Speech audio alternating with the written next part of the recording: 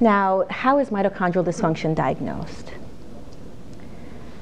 In thinking about diagnosis, it's important to understand that the terms mitochondrial disease and dysfunction aren't the same thing. So mitochondrial disease refers to a higher degree of severity and has a much more specific definition. So let me show you the criteria that are used for defining mitochondrial disease. I've listed these out over the next few slides mainly to give you a sense of how complicated it is. For example, compared to a lot of other disorders where a single blood test or an X-ray might be all that's needed to make a diagnosis. For mitochondrial disease, there's a rather complex scoring system that takes into account many clinical, biochemical, and genetic factors. So here you can see just the clinical criteria, and these include different types of symptoms in different organ systems, as well as a range of different tests that can be done on blood or urine or on cerebrospinal fluid, which is the fluid that surrounds the spinal cord and the brain, or on muscle tissue itself, or through brain imaging. And here's a list of the biochemical criteria, and most of these are done on samples of muscle or skin. And then there are genetic criteria also. And these encompass both mitochondrial DNA, which is the genetic material in mitochondria, as well as nuclear genes, so genes in the nucleus of the cell, because both are very involved in mitochondrial function. And in fact, there are over 1,400 different genes that impact the function of mitochondria.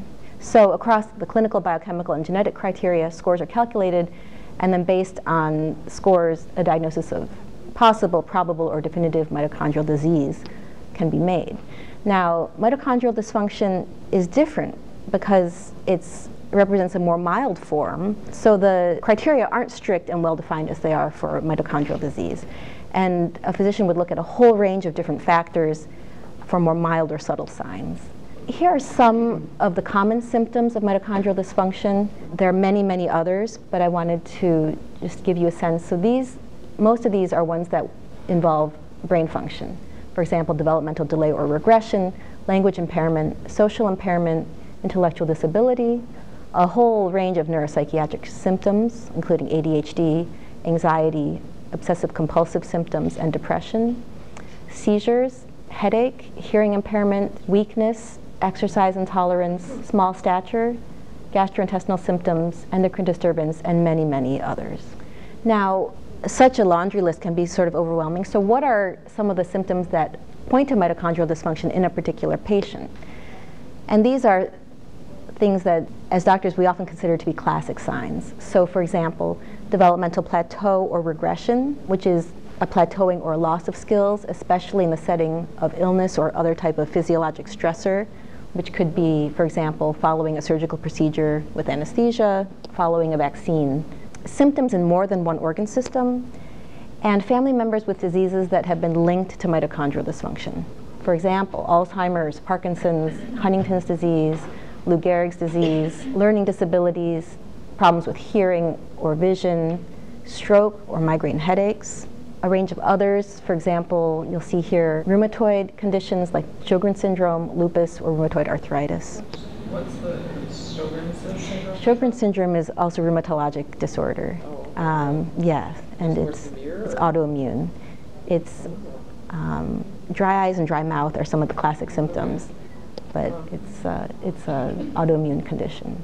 Now, you saw before in the detailed criteria for mitochondrial disease all the different tests that can be done, but these are some of the common first-line tests. On the blood, a complete metabolic profile, which is also called a Chem20, lactate, pyruvate, plasma amino acids, creatine kinase, ammonia, and an acyl carnitine profile.